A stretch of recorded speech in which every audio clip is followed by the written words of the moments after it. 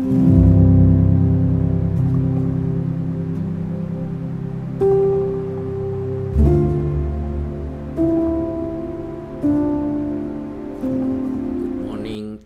is January 26th, and I am Roman Leonato speaking from the Ashram for Unfoldment. We put the sugar in the coffee. It is us that we have to put a little bit of sugar in our coffee, a little bit of sugar in our life. And what's the sugar of life? Love. And what is love? God. Because God is love and love is God, as every child of every culture knows. So we are developing the seeds to have the freedom to permeate all existence with God, who is love.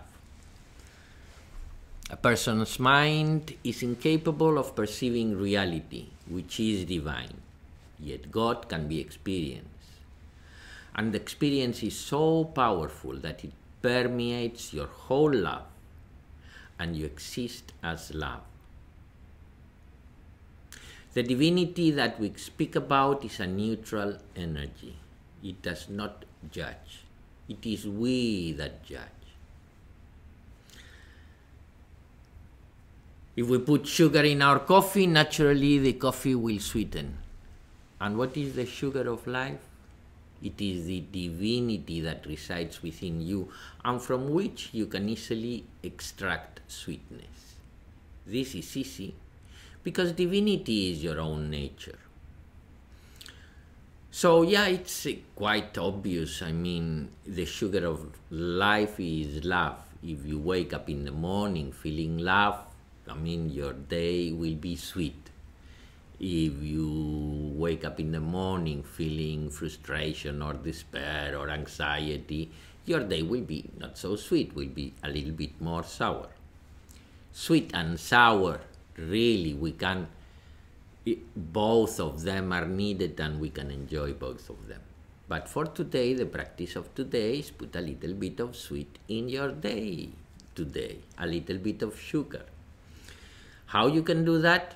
Well, maybe you can sing a song, maybe you can dance, maybe you can, I don't know, do something that makes you feel your heart, makes you feel that divinity within you, makes you feel that love which is in the depth of your being, is this feeling of love.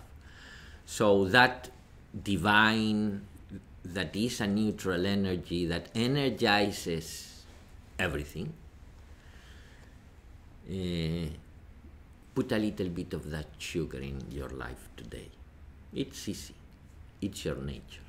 So thank you very much for listening, and I will see you tomorrow with the message of the day, and have a beautiful day today. Namaste.